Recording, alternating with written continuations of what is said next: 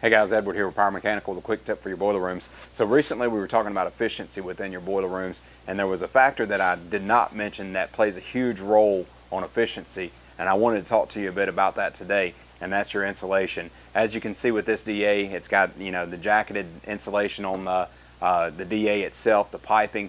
And the tip that I want to give you is to make sure that you're frequently inspecting your mechanical systems, your boilers, your DAs, any kind of pump systems for where the insulation, making sure that they're well insulated, because the insulation keeps that heat from radiating out of these systems and otherwise making them work harder to produce that same energy and put it back into the boiler. And so secondly, it also protects the operators from getting burned from these high temperatures. So if you like these kind of tips, stick around for our channel, and other than that, we'll see you next week for another boiler room tip.